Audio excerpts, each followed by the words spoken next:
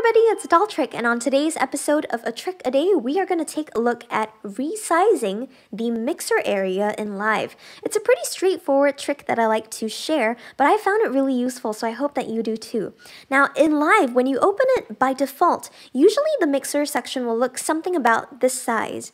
But if you click on this little bar that's over here between the sends section and between the track volume fader, you'll get this little icon that pops up, and clicking on this, when you drag up and down, you'll be able to resize this mixer section. This can be useful for a number of ways. For example, if I'm over here, and if I just click and drag up very slightly, you'll notice that a secondary box pops up, and this is the exact value of the track volume. If I had brought this down back to its original state, you'll notice that I don't actually know what volume I'm at when I'm just clicking and dragging the fader up and down. Of course, there is a tiny indication at the lower left of Live, but it would be nice also to maybe have some kind of visual indicator. So I'm going to click on this, drag this up, and now I can see, I'm at exactly minus 17 dB on this particular track fader.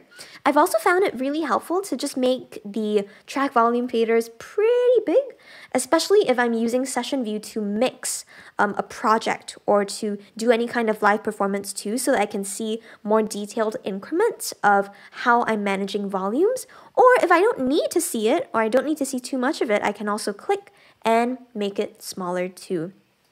And this is helpful maybe if I'm just focusing on muting tracks, or if I'm just focusing on soloing tracks, arming them as well, or even doing things like focusing on panning or sends and returns. So things where I don't really have to focus too much on specific volume numbers. For me personally though, and you might have seen this in a lot of my other videos too, I enjoy having the size just right about here so that I can have the box available with the actual value of the track volume. And that's how you would go about resizing the mixer. That's the little trick for today. And if you enjoyed it, please like, comment, share, subscribe, and hit the notification bell so that you can be updated for whenever I have a new video that's out and a new trick to share with all of you. But until next time, thanks for watching and see you again soon. dolltr.